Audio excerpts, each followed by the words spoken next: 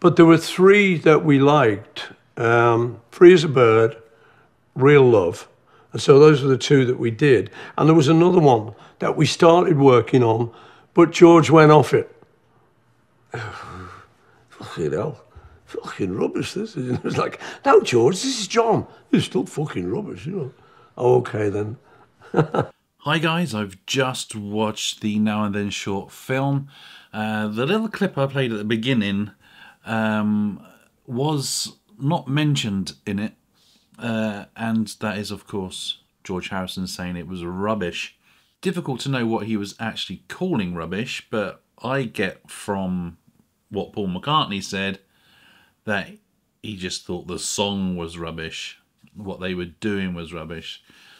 But maybe there's a different interpretation of it. You tell me. Put it in the comments. Another thing that I gleamed, I never use that word. Here it is. You were here for when I used it.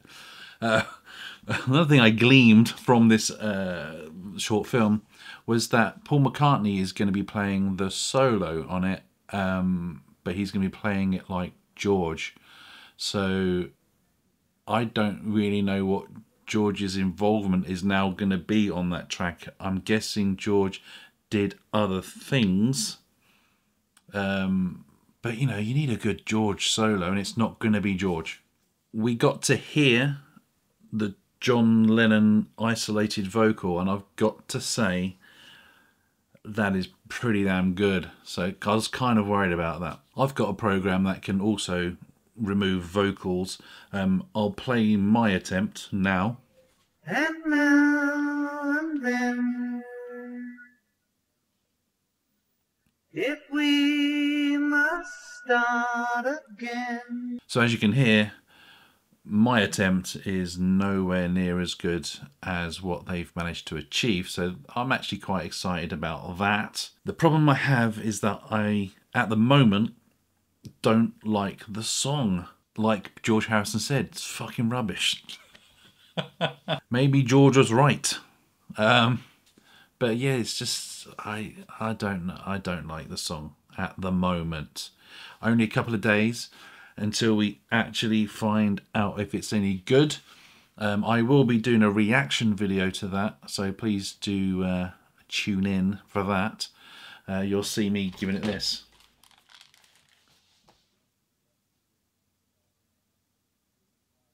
So that's something to look forward to. God, it at the moment it always sounds like I'm on a right downer about the Beatles, but I tell you now, I am excited for the Red and Blue album. I'm excited for Now and Then, even though that is a extremely overpriced 7-inch. See, I'm still moaning. I'm still moaning. I can't help it.